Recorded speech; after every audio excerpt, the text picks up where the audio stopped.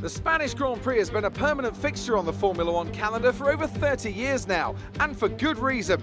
Do you remember Michael Schumacher's absolute dominance here in that rain-soaked Grand Prix in 1996? That day he took his first ever victory for Ferrari, and we've had many more iconic moments since. The Circuit de Barcelona-Catalunya, a track that will certainly force the drivers to push themselves. It consists of a very impressive main straight going into turn 1. It's a straight that also offers a DRS zone, so it's likely to be a hot spot for overtakes. And as always, a man with plenty of racing experience joins me in the commentary box. Today it's Anthony Davidson.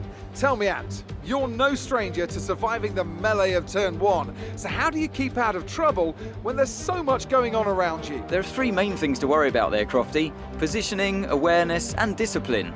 First, you have to put your car in a bit of space and make sure you have room to react to what the others are doing. Then you have to watch your mirrors and listen to the sounds around you to get a sense of where everyone is. And finally, just don't get too greedy. Just because a gap exists doesn't always mean you should go for it.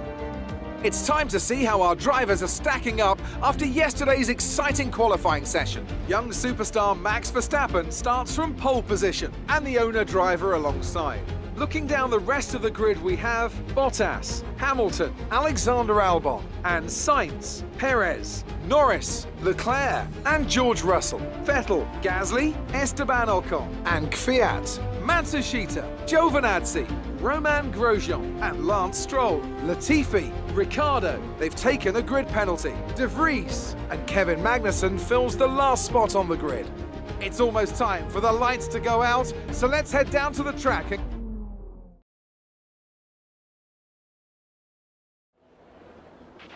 Now that we've got some points on the board, let's continue this form and aim for another top 10 finish.